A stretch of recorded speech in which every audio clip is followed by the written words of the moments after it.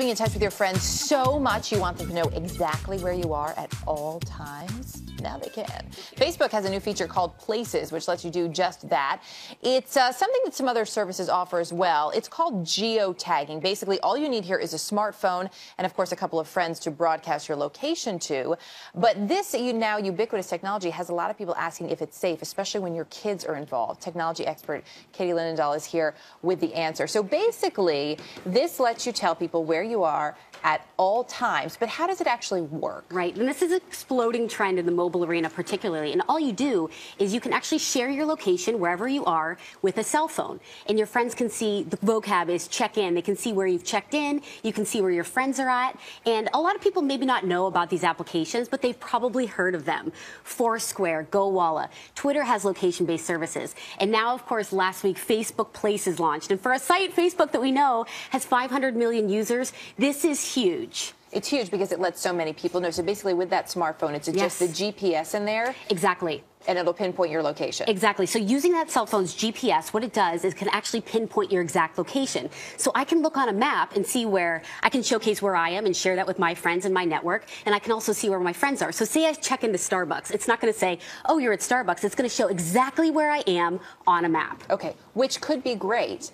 But for a lot of parents, and even for myself, I'm sitting here thinking, this could also be really, really creepy and dangerous. Really dangerous. And I always say, like, location-based services, broadcasting your location to an entire network of people isn't always a good thing. If I say that I'm on vacation in Los Angeles for a week, that also says that my place is completely empty for a week. If you have somebody kind of semi-cyber stalking you or somebody upset with you, you say that you're going to be out at the mall, you know what, not always a good idea. Also because some of these, as we know, we've talked about this in the past, but Facebook, for people who use Facebook, they constantly update their privacy settings and you're not always aware of it. And so sometimes without your knowledge, all of a sudden you're broadcasting your information to more people than you want to. Inadvertently. Something that is good about Facebook Places, and they've really nailed it this time around, because of course we've seen over the past few years they've been under the gun with privacy issues. This is an opt-in feature, and if your friends are going to say, hey, I'm out with you, and tag you as they call it, you actually have to confirm that. But what's really interesting, in a lot of smartphones, if you're sending a picture text, what a lot of people don't realize is there's little crumbs of data, and there's actually geotagging in each photo that you take. So even if you're not broadcasting your location, if you just put a photo up on Twitter or Facebook, sometimes that information, your exact latitude and longitude, is attached to that photo. Wow. A lot of people don't realize that they're inadvertently sharing their location without broadcasting it. And that's a feature that you can disable on your phone, too. It just go is, into absolutely. the options on your phone, and you can take off that geotagging for your pictures. So kids, obviously, in most cases, are a lot more tech-savvy than their parents. They probably love the idea of this. I can meet up with my friends at the mall. It's scary for parents, as we just talked about.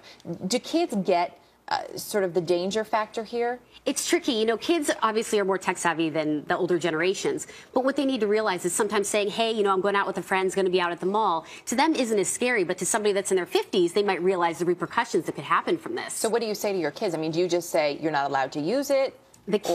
Yeah, the key is really just wrapping your head around all of these technologies and understanding each one of them is different and each one of them has different privacy settings. So if you at least know the keywords, know what Foursquare is, know what GoWalla is, Facebook and Twitter, and know what they do, and maybe sit down with your kid and go through the privacy settings to make sure that they are protected, I think that is a great step in the right direction. We talk a lot about the dangers, but there also are or could be some real advantages to this for certain people. Exactly. There's a lot of positives that come with this. I don't want to be like Debbie Downer and talk bad about it the entire time.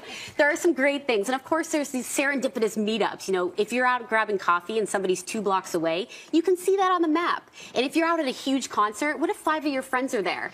Kind of a big deal, but I think my favorite one is incentives, and this is why this is extremely growing in terms of mobile applications. Retail shops, bars, and stores are now offering incentives. Places like Macy's and Starbucks and Domino's and Pizza Hut are giving free gifts if you check into their places often. Like right now, so you just go there and I say, okay, I'm here, and then I can get some sort of a benefit to it, which is great. Exactly. Really quickly, this is not just for kids, though. Adults could use this, and I imagine for some business people it could have some... It's really intuitive, and I think that's the best part about it is once you download the program and you understand how easy it is, it's incredibly simple to understand. And going back to those incentives, like it's funny right now, a big trend is there's a burrito giveaway at Qdoba. So check in at all these places and get some free stuff. There you go. Katie, always good to have you with us. Thanks for breaking it down. Thank you.